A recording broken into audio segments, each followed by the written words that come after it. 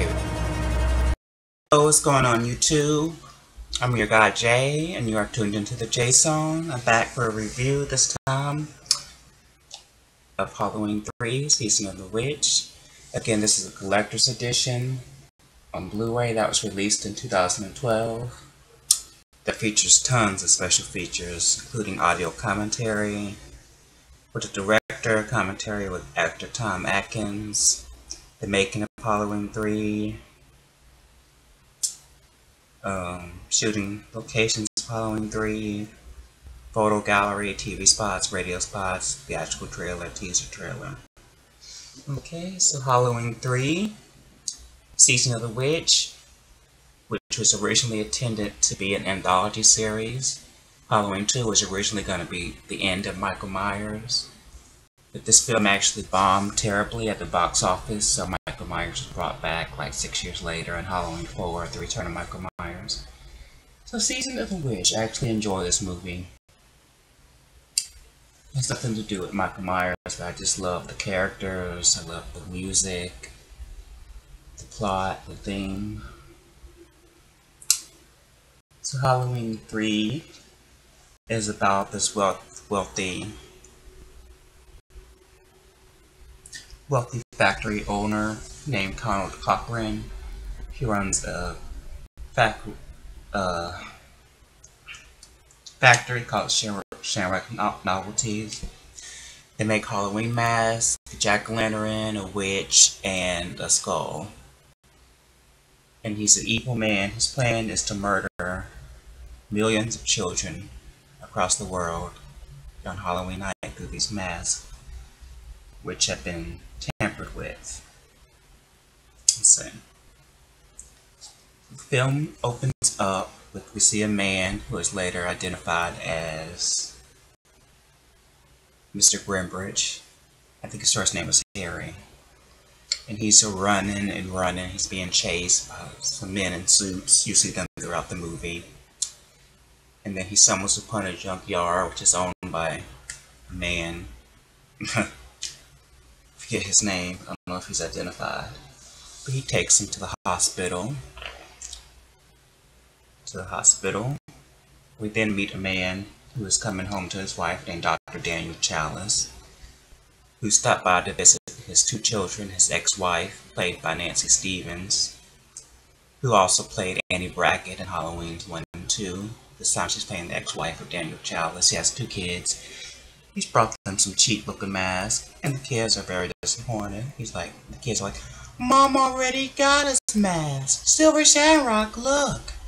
And they have this thing, Silver Shamrock theme, which is a pretty catchy thing that's played about 20 times throughout the movie. And the first one is 8 more days to Halloween, Halloween, Halloween. 8 more days to Halloween, Silver Shamrock. And they watch the commercial on TV. The mother informs them to turn that down. So Dr. Daniel Chalice receives a page from the hospital, and that's where he goes to check on Mr. Grimbridge, who's been brought in, who is acting very strangely. The doctors think he's on drugs. He informs them that they're gonna kill us. All of us. All of us. He's hanging onto the mat, so a short while later he is murdered by one of the mysterious men in suits. His skull, his nose is crushed, and his nose is pulled up.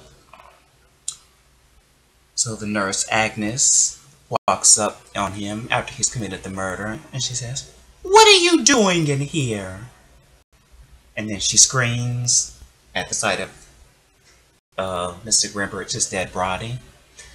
And so Dr. Daniel Chalice comes to the rescue, and she's like, "The man, my man, just a man, he." So he chases after her. He goes in his car, pours some gasoline on himself, and kills himself. Now this must be very crazy to the doctor. So now we're under investigation. The next day, we meet a young woman by the name of Ellie Grimbridge, who's coming to see her father.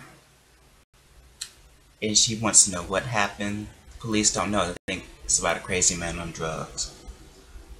And this film goes by a timeline. I think the first night is the 23rd, and then it's like we see the 27th, the 29th, and the 30th, the 31st, and it goes on throughout the film. So Ellie meets Dr. Daniel Chalice, in a bar, because he's an alcoholic, so he frequently drinks and is in a bar. And she approaches him. Hi, my name's Ellie Grimbridge. I know. Dr. Dan Chalice. I know. One of the nurses told me I could find you here. I saw you at the funeral. Thank you. I'm sorry about your father. Did my father say anything to you the night he died? Yeah. He said, tell Ellie I love her. Bad liar. Thanks. No, wait a second. Oh, I saw something that night. I mean, your father, he came into the hospital and I thought he was crazy out of his mind. He's hanging on to a Halloween mask. He won't let it go. And what he said was, they're going to kill us all. In a little while, he was dead. And I don't know what the hell is going on. So this review won't be too much long. They get together and travel to Santa Mira. Daniel was supposed to have the kids for Halloween weekend, but that's not going to happen because they're going to Santa Mira. And where the heck is it? In California. I forget the town. It escapes me at the moment. So they travel there and they get a hotel room. It's a small company town. They have cameras everywhere. They're heavily under surveillance. And so, I don't know, I get so lazy when I get to the middle of these movies to go to the whole movie. But we will move on. The film stars Tom Atkins, Stacey Nelkin, and Dan O'Hurley. That's how they write. Again, music is by John Carpenter and Alec Hollrath. It's a brilliant score. This time it is released by Universal Pictures as well as Halloween 2. Halloween 1 was released independently. So you know Universal Studios is a big company. The film was released on October 22nd, 1982.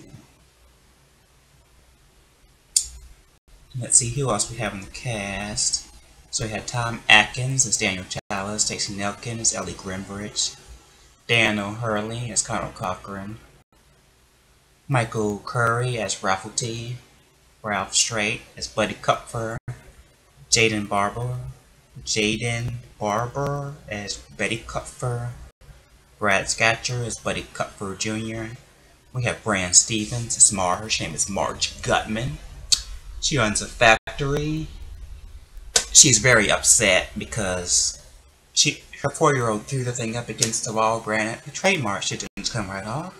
So she has to get a replacement, which she's ended up being killed in a very gruesome way. I would rent the movie if you haven't seen it. Nancy Keys, I guess she became married. She's no longer Nancy Loomis as Linda Chalice, Dan's ex-wife. We have Maidie Norman as Nurse Agnes.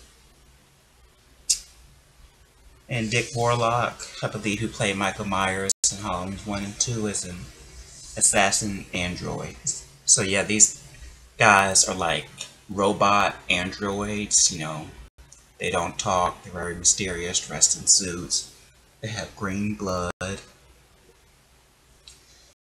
So I should note, by the end of the film, Ellie somehow has become an android and tries to attack Daniel en route after Ellie has been, so throughout the middle of the movie, Ellie was kidnapped by this mysterious man. She was taken, and I guess she became an android then, because I know the androids don't talk. So then Daniel breaks into the factory, he's, you know, taken hostage basically, so eventually he escapes.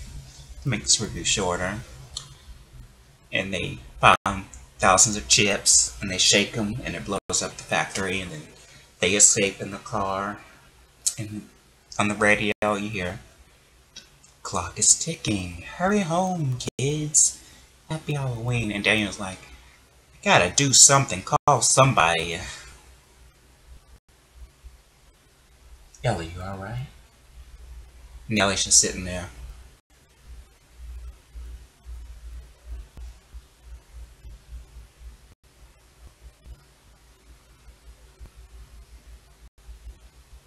Then she attacks him.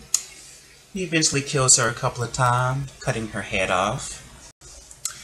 But then finally he has to run because he's wrecked this car. He runs to the same gas station attendant that we saw Harry Grimberg run to in the beginning. He's like, your phone, life and death. So he tries to call his ex-wife to warn her, don't let the kids watch it. And finally the station goes off. They're having technical difficulties. Please stand by. Another station. He's like, turn it off, stop it! And that's how the movie ends. Which some people are probably watching this movie going, what's that? But it's, again, I really enjoy Halloween 3, Season of the Witch. As I said, Halloween 2 and 3 are my favorite movies, so I hope you enjoy this review. Please comment, like, and subscribe. And I will see you guys in the next review. Again, that was Halloween 2, Season of the Witch from 1982. Alright, see you next time.